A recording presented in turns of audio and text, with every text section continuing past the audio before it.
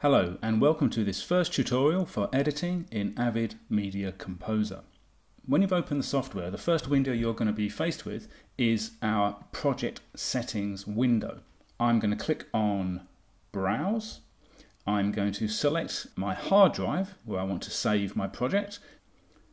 Go to Open. I'm going to click on New Project, and just for the sake of ease, in this occasion I'm going to call the project Tutorial Number 1. The format that I want to use is going to be, in this case, 2K, and it was shot with a frame rate of 25p. I'm going to click on that.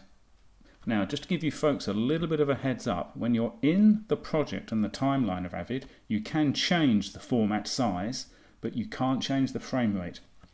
So do make sure you check the frame rate that you're working with on the footage before you set up your project, because once it's in there, it can be a bit of a challenge to get it changed.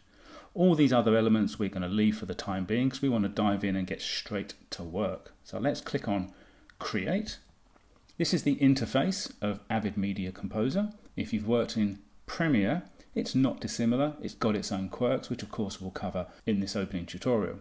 The place we're going to start is up here on the top left, and it's created a bin that's set up here, Tutorial Number 1. It's labelled itself as the same name as the project I set. I'm just going to call this, let's just say, Rushes 1, just for the sake of ease. And over here, this is what is contained within the Rushes bin. At the moment, it's empty. So let's get our footage in. I'm going to do a right click. I'm going to click on Input. You've got different ways of inputting. Import Media was the one that used to be more commonly used.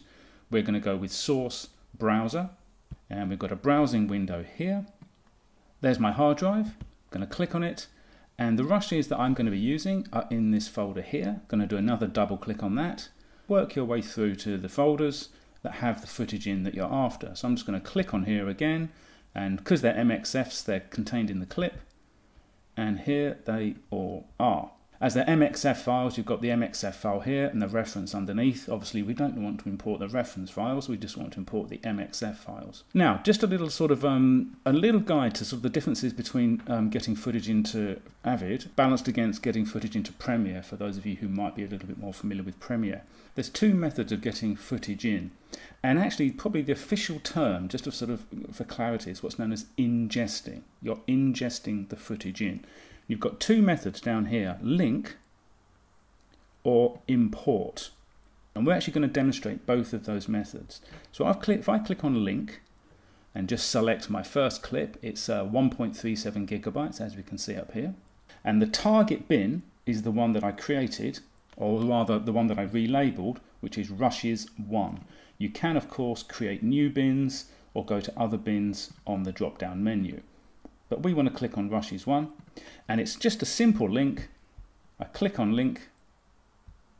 I'm just going to close this window down. And if I look up here, this is my clip. And if I double-click on it, I can play it in this window here. I've got a play button, or I can just press the spacebar. And this is what's known as linked media. This is the same as importing in Premiere Pro. Simply, if you do import in Premiere Pro, it's the same process as that. It goes straight in. And you can see there's a little sort of chain symbol there, so it's linked to the footage. The other method of ingesting is input, source browser, and this time we're going to click on import. And down here, you've got a list of resolutions that you can work with. Now, when you click import, what it's going to do is it's going to create a proxy that is at a much lower resolution than the initial footage. So this is 2K footage, okay? But again, once you start editing with 2K footage, your computer can start to lag and overheat. So the recommended way of getting footage into Avid is to create a proxy. Very much like you would in Premiere. You can create proxies in Premiere, I'm sure many of you know that. So I'm going to click on import, and I'm going to go to my resolution, drop down menu here. There are many to go through, and again, it can be very confusing, but for the purposes of what we're going to go for here, the ones you want to focus on are these DNX HD settings. And I want the edit to run nice and smoothly, so I'm going to go for DNX HD, low bandwidth, or if you want to, you can go for standard quality. Let's just go for standard quality. That will do for what our purposes are. So the resolution, DNx HD SQ. Make sure if you're going to create a proxy, which is essentially what we're doing, you know where that proxy is going to be saved. And I do not want it to save on my Mac. I want it to save on my hard drive, so everything's in one place. I've got my target bin, and I'm going to click on import, and off we go. As you can see, it's now creating the proxy. And if we look up here, we've now got the same file. So I'm going to click on this one. This is the linked video. And I'm going to click on this one, which is the imported video. And my recommendation would be, if you've got projects that are going to be getting up to sort of 5, 10, 15, 20 minutes, or particularly features that you're working on, you want to be working with imported footage rather than linked media. That there is essentially linking to that 2K footage. And by the time you get to a timeline where you've got 3, 4, 5 minutes of footage and you're trying to play it back, your computer will overheat and start to lag. Now, linked ones are useful if you're in a real hurry and the director wants to see some results straight away. You can use linked media, but again, once you go into 2K, 4K, 8K and even up to 16K, your computer is really going to suffer and probably overheat.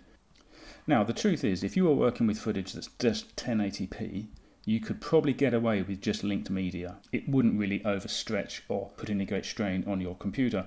But this is 2K, and when you're going for 2K and over, you do need to actually import the footage, as I demonstrated earlier. So you have a nice, easy workflow, and the edit doesn't lag behind. So I'm actually going to get rid of that linked media. I'm just going to click delete and get rid of that. And we're going to be working with just our imported footage. And as a final closing point to this tutorial, let me show you where that footage is on the hard drive, because this is a proxy, it's not the original.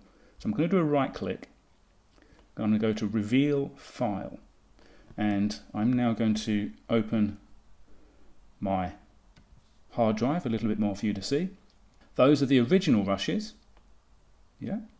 What's now happened is, under Avid Media Files, it's created this new folder called Avid Media Files. And if you click on MXF, Media Exchange Format, and go into this folder, all of these here are the proxies. So that's the video data, and that's the audio data attached to that proxy. Under no circumstances should you move or relabel this Avid Media Files. As you start importing and generating proxies for each clip, these files will grow and grow and grow and grow, and it's very, very important you don't move this into another folder. Keep it at the main root of your hard drive, and whatever you do, do not relabel it, don't move it, keep it in the same place for a good, smooth workflow and no disruption to your editing. Right, we're going to leave it there because that's really enough, I think, for actually just sort of getting footage imported. On the next tutorial, we'll start looking at setting up the timeline and getting some basic editing done. See you on the next one.